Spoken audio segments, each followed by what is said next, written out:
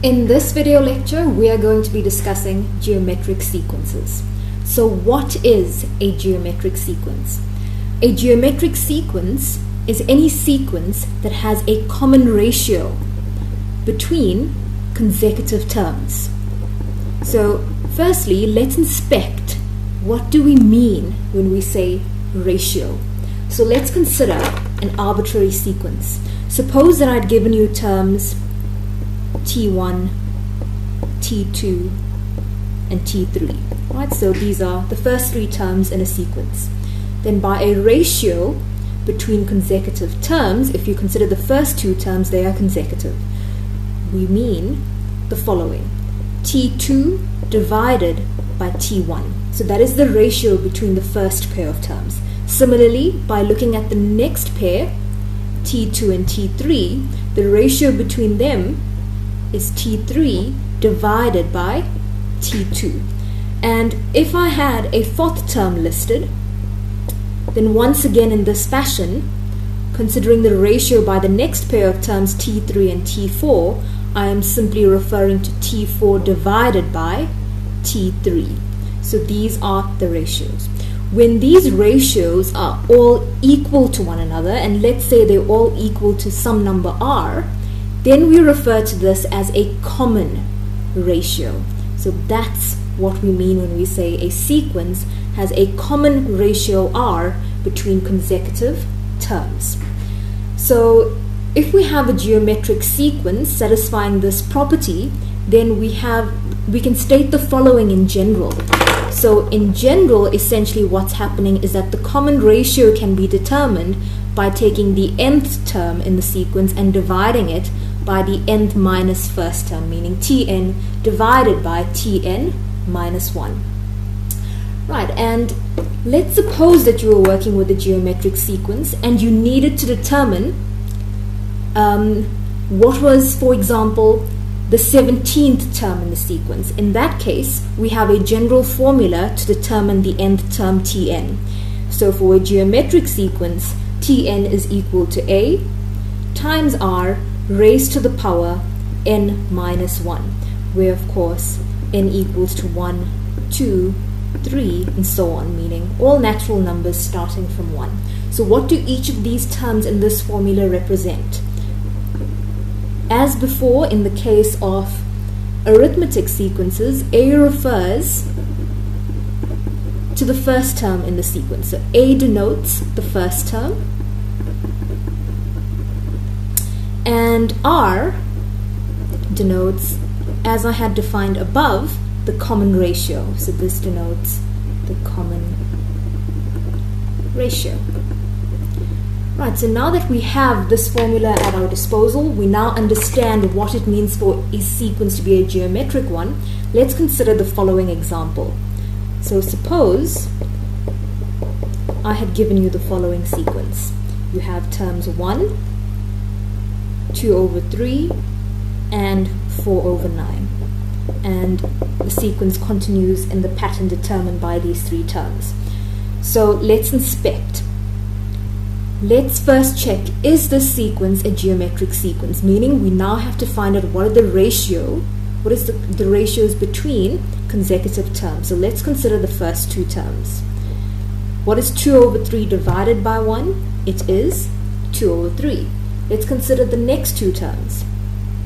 So in order to determine this ratio, we need 4 over 9 divided by 2 over 3. So I can just invert and multiply. So notice when we're multiplying here, I'm left with the following. Also 2 over 3. So that means that 4 over 9 divided by 2 over 3 is also 2 over 3. So it's clear that we have a common ratio. So that means R in this sequence is 2 over 3. So let's determine the general formula for the nth term. We have that the first term is equal to 1. So therefore, Tn, which equals to A times r raised to the power n minus 1, now equals to 1 being multiplied to the ratio of 2 over 3 raised to the power n minus 1. And of course we can then rewrite this as 2/3 raised to the power n minus 1. Now let's suppose that I asked you to determine the 7th term. So that was question 2, T7. How would you determine that? N equals to 7. So all you'd have to do is substitute in N equals to 7 into your original formula. So looking at our formula, that means taking 2/3 raised to the power 7 minus 1, which is 2/3 raised to the power 6. And you could either leave it like that or simplify a bit further by then distributing that exponent 6 into the numerator and the denominator. So these were very basic applications of this formula that I had mentioned. Now what if I tested you in reverse, meaning I had given you a number and I tell you that it's from the above geometric sequence and I want to know which term is it in this sequence, meaning let's suppose that I'd ask you what is, or let's say what term is the number, and let's consider the number 32 over 243.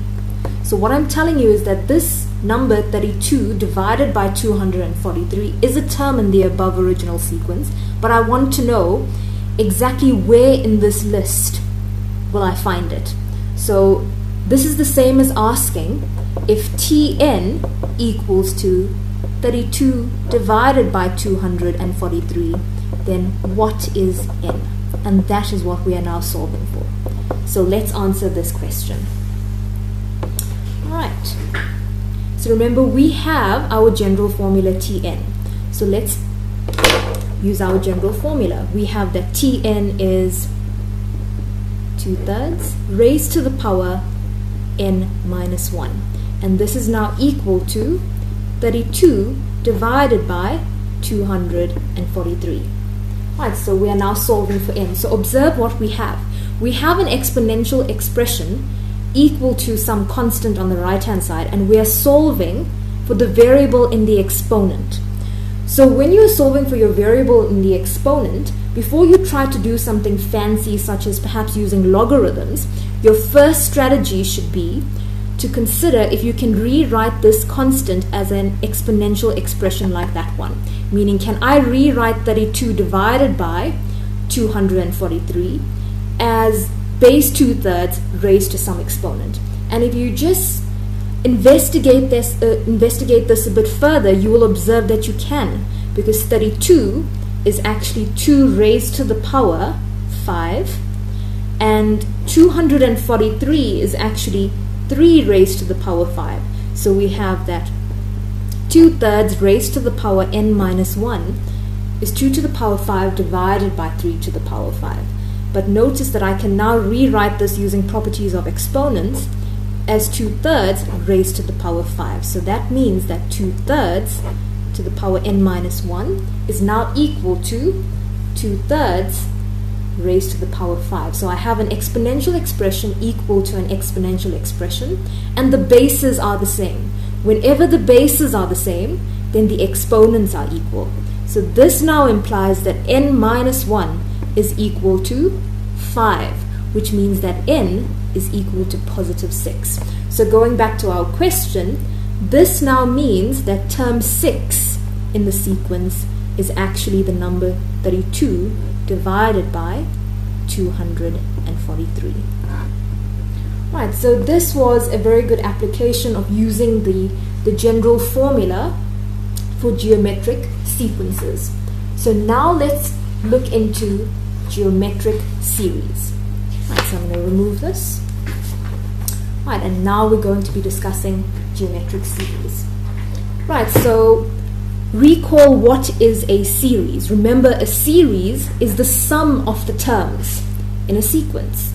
So in particular, remember that Sn denoted the sum to n terms, which means that this was basically term T1 being added to T2, and you continue adding up to and including term Tn. That is what it is. Now, in the case of geometric sequences, the sum to n terms can be determined by a formula, and that's what I'm going to provide you with now. This formula is actually divided into two cases. So the first case is when r is bigger than 1, and the second case is when r is less than 1. Right, so let's consider the first formula. So the formula for the sum to n terms of a geometric sequence where the ratio, the common ratio, is bigger than 1 is given by the following. It's the first term in the sequence being multiplied to r raised to the power n minus 1 divided by r minus 1. In the second case, when the common ratio is less than 1, then the sum to n terms is given by the formula a, which is your first term, being multiplied to 1 minus r to the n divided by 1 minus r. And then you may ask, but how do we arrive at these formulas? So each of these formulas can be proven. So what I will do is I will provide the proofs of these formulas in an upcoming video. So for now, all I'm going to ask is that you believe that this is indeed the sum to n terms formula for a geometric series. So now that we have the formula, let's look at a basic application. So let's consider the following example. Right, so in this example, we have a series is equal to 728, meaning that we have the sum of the terms in some sequence where the first three terms are 2, 6, and 18, and it's continuing indefinitely. We don't yet know where it stops, but we know that the sum is 728. The question here is to determine the value of n. So essentially what this question says is that this is the sum to n terms, and it is equal to 728. We want to find out at which term do you stop adding. So at which Tn will this sum terminate? And that's what we need to ask ourselves. But before we use one of the above formulas, we first have to investigate the terms in this series, meaning we have to investigate the sequence. So let's look at the sequence, pull out the terms. We have that the sequence in here is the terms 2, 6, and 18. So the question is this sequence a geometric one? So let's check. What are the ratios? So the first ratio, 6 divided by 2, is 3. The second ratio, 18 divided by 6, is also 3. So we do have a common ratio. The common ratio is r equals to 3.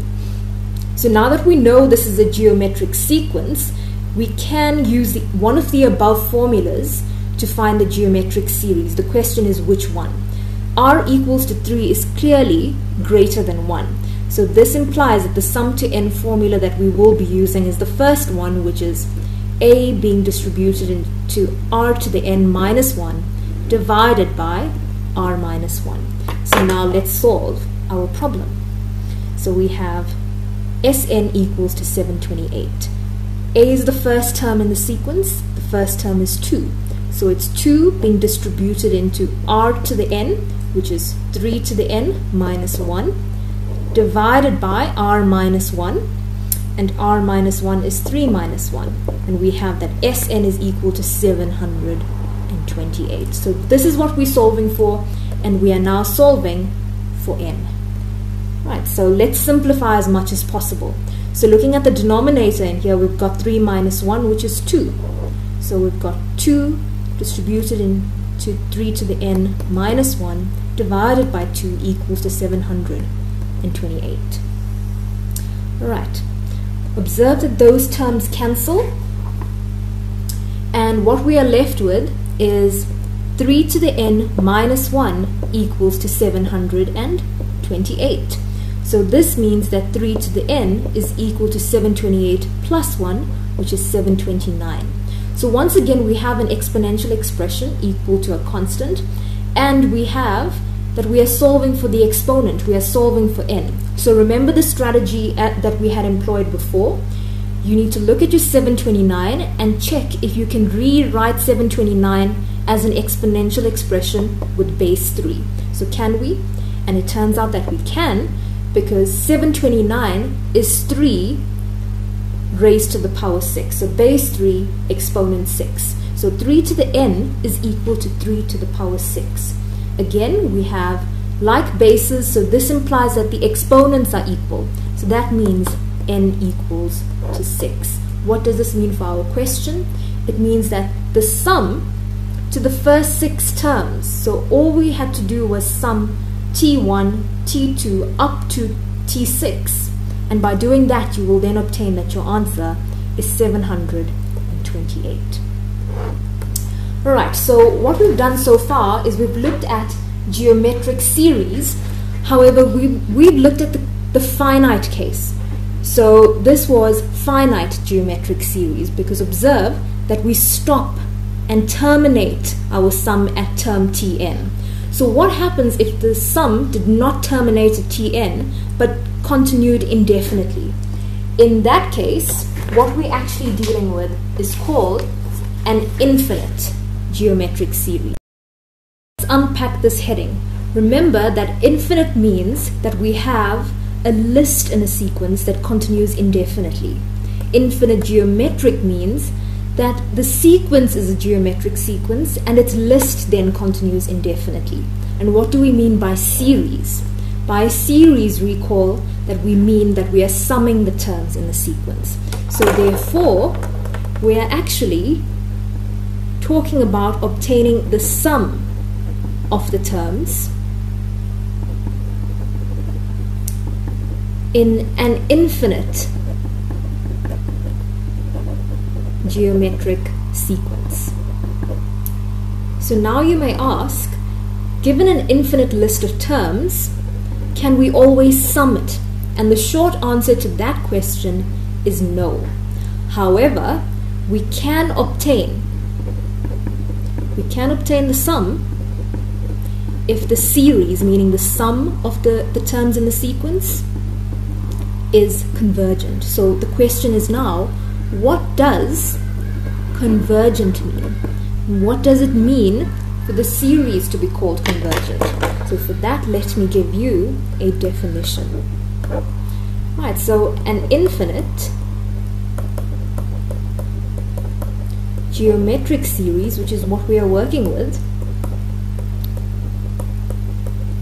is called convergent if the following is satisfied. So what are the conditions that we are referring to? The first condition is that the common ratio from our geometric sequence must be strictly between -1 and +1. And the second condition is that the common ratio must not be equal to 0. So if we have a geometric sequence whose common ratio satisfies these two conditions, then we have that the series is convergent. Right, so that is a very important definition. So if we have an infinite geometric series that is convergent, it means we can now determine its sum.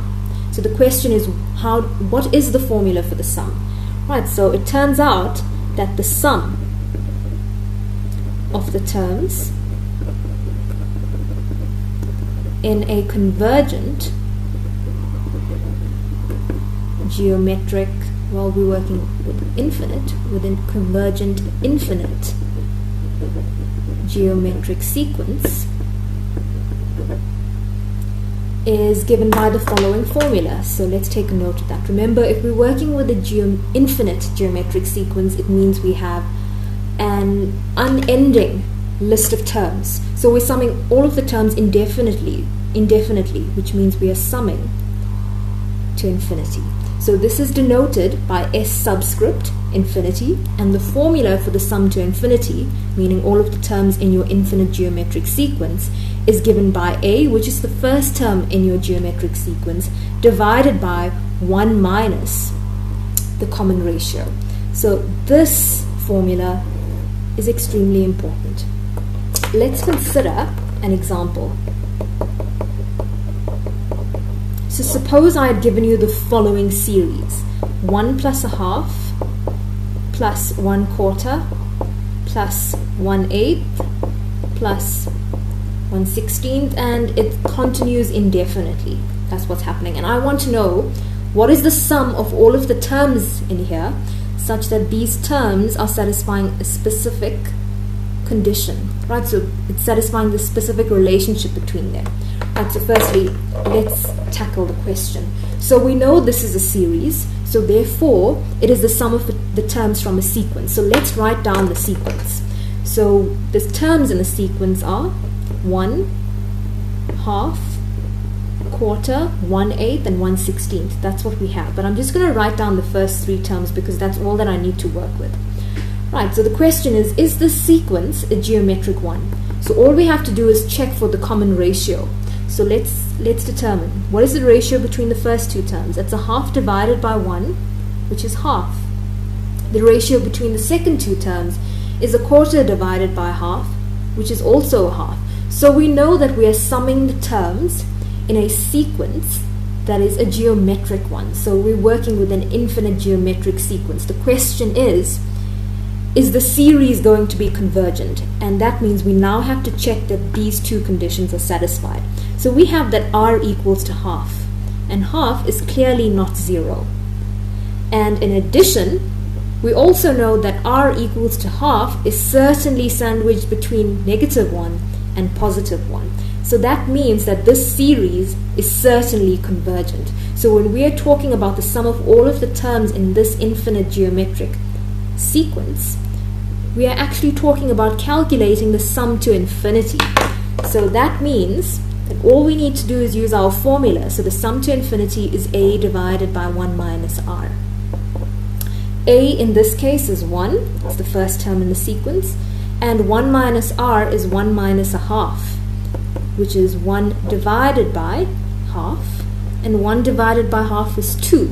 So what does this now mean? Essentially, this 2 represents the sum of all of the terms in this infinite list.